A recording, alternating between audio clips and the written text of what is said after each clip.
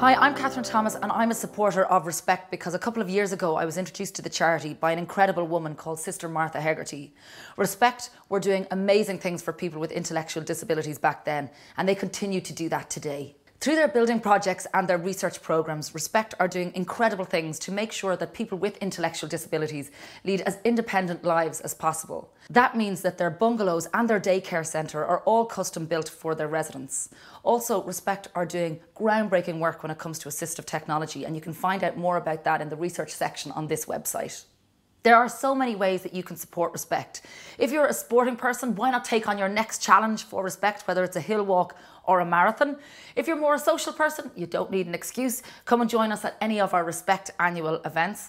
And there is something that you can do with hardly any effort at all, and that is spread the word about what Respect do. Thanks for your support.